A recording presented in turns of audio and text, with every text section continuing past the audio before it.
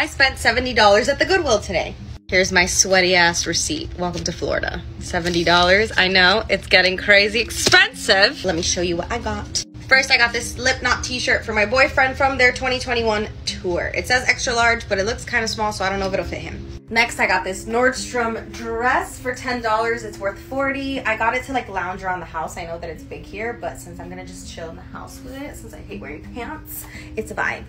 Okay, I really debated this one when I was there because it was $6, but now that I'm wearing it, I'm obsessed! I love it. It's so cute, and I picture myself like going to the beach in it.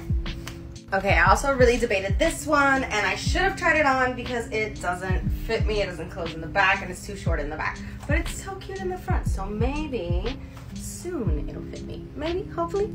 Okay, I don't have anyone to zip me up, but this one I did try on in the dressing room with a little shapewear. It's a moment. Cute. I love it. So I saw a girl put this one down when she got out of the dressing room, and I snatched it. I didn't even try it on because I knew it was gonna be perfect. Green is my favorite color, guys. I love it.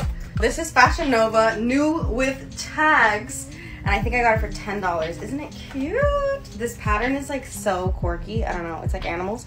Again, no one here to zip up the top for me. I can't reach, but I had my inner child in mind when I got this one, and fall, obviously.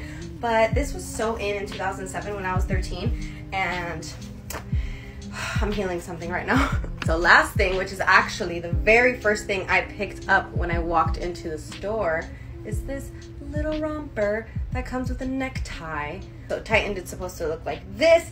So cute. I'm happy with everything I bought. My whole summer wardrobe, I'm set.